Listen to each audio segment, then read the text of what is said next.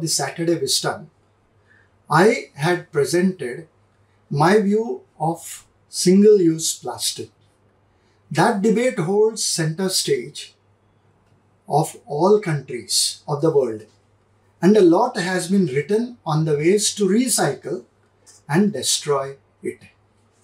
The ban includes the manufacture, usage, sale, transport, distribution, wholesale, retail sale, storage, and import of plastic bags, disposable plastic products, and thermocol.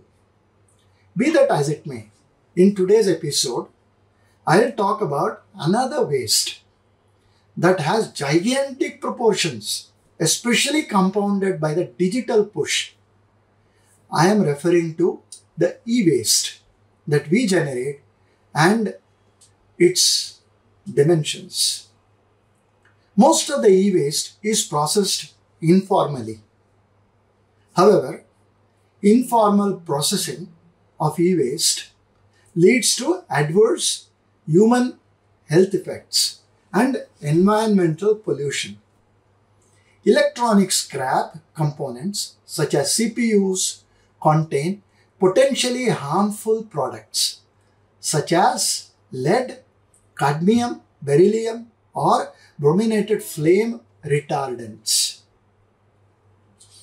Recycling and disposal of e-waste involves significant risk to health workers and communities, and great care must be taken to avoid the unsafe exposure in recycling operations and leaking of materials such as heavy metals from landfills and incinerator ashes.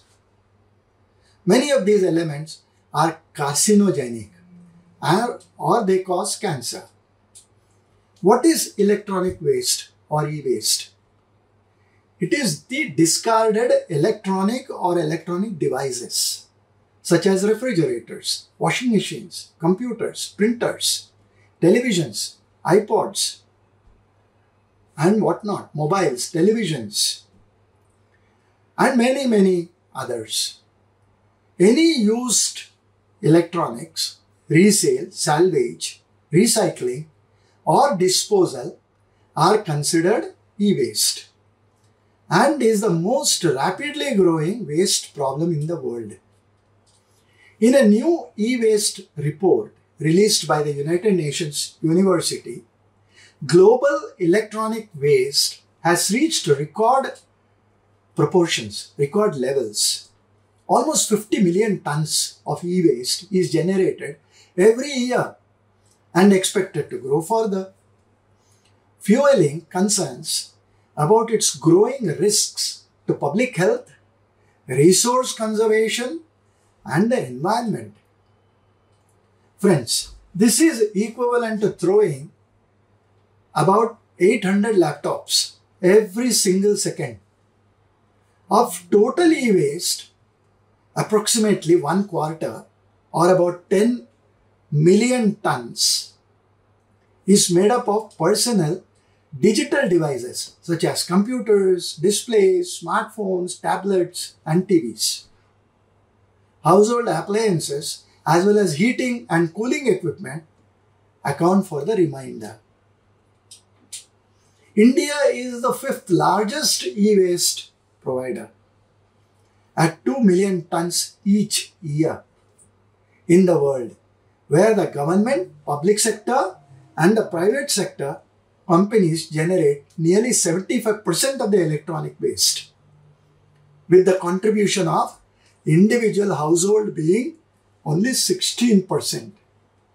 Over 95% of the e-waste is treated and processed in the majority of urban slums of the country. That is where the informal working that I spoke of comes in. Here, the untrained workers carry out dangerous procedures without any personal protective equipment. Now, the developed world has devious ways of protecting themselves. They, shift a lot of e-waste, they ship it out to Asia or Africa for recycling.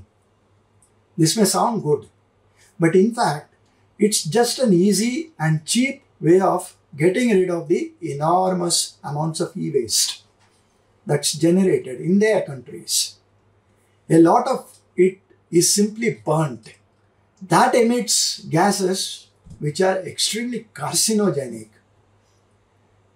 There's an example. The soil of the Chinese e-waste site Giu records some of the world's highest concentrations of dioxins and heavy metals. Water contained lead 2,400 times higher than safe levels. Many children in India work in the recycling yards, both in the formal and the informal sectors. A vicious cycle is then sustained almost as a matter of fact. Villagers cannot grow their own food because the soil is heavily polluted. To survive, they must work in the recycling industry, further degrading their health and surrounding environment, resulting in birth defects, damaged central and peripheral nervous systems, distorted blood compositions, damaged lungs, liver, kidneys, and even death. Children working in the recycling yards are at much higher risk for damaging their health and that of the adults. Friends, are we creating a monster of a health hazard? Mary Shelley, in her novel, The Modern Prometheus, said, a good 150 years back, she said the story of Victor Frankenstein, a young scientist who creates a grotesque, sapient creature in an unorthodox scientific experiment. Are we bringing her story to life in the 21st century? Are we creating another Frankenstein? Though the third industrial revolution, driven by electronics, has given us not only several worldly comforts, but it seems to have created a modern Frankenstein. E-waste isn't just an end of life issue. It's not as simple as throwing away the waste as soon as the expiry date is over. What must be done to curb the menace? There are some methods. For a start, manufacturers must provide take-back programs. They should call back the electronic equipment once the expiry is over or once they stop functioning, which can move a great number of products into proper recycling or reuse programs that the companies have. Extended product life criteria must be defined so their entry could be delayed into the waste cycle or the waste system. Education and awareness is as important as the need for disposing of e-waste. We as citizens, also need to play an important role. The state must facilitate setting up recycling facilities, both in the public and in the private domain.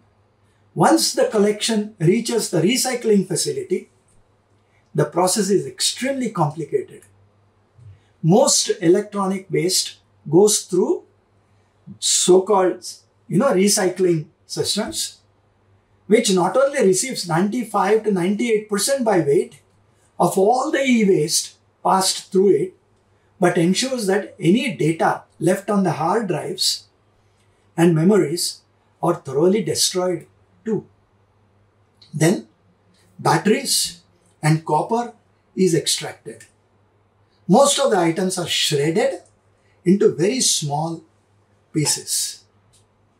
Now the small debris is shaken to ensure that it is evenly spread out on the conveyor belt which carries it. Before it gets broken down even more, it becomes finer particles. The dust extracted is disposed of in an environmentally friendly way using magnets, steel and iron are removed from the debris. Aluminum, copper, brass, they are separated from the non-metallic content.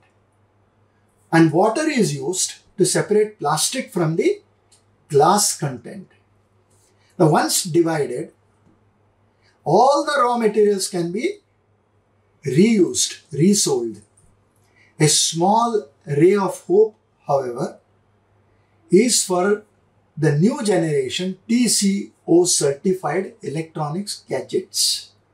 Launched in 2016, manufacturers need to declare the amount of recycled content in their certified products. It ensures that they use the recycled content. Now for some numbers as reported by Statista. Very, very interesting. 57.4 million metric tons of e-waste was generated in 2021. The total is growing by an average of 2 metric tons every year. There are over 347 metric tons of unrecycled e-waste on the earth as of 2022. And China, US and India produce the most e-waste. Only 17.4% of the e-waste is known to be collected and properly recycled. Estonia, Norway and Iceland have the highest e-waste recycling rates. And the e-waste recycling market was valued at 50,000 million in 2020 dollars. Now, whereas the first graph shows the global e-waste produced, the second one shows the region-wise e-waste. A little understanding of those graphs will tell you the magnitude of the problem. The numbers are staggering indeed. Lowering the amount of electronics entering the waste system and improving the end-of-life handling are essential for building a more circular economy. Demand of electronic products in India has grown exponentially in the recent times. Average index of industrial production of computer, electronic and optical products for the year 21-22 is 104 and has grown by 12.7%. And exports of electronic goods is valued at almost $2,000 million in October 22 and shows a growth of 38% from exports in October 21. Indian appliances and consumer electronics industry is double.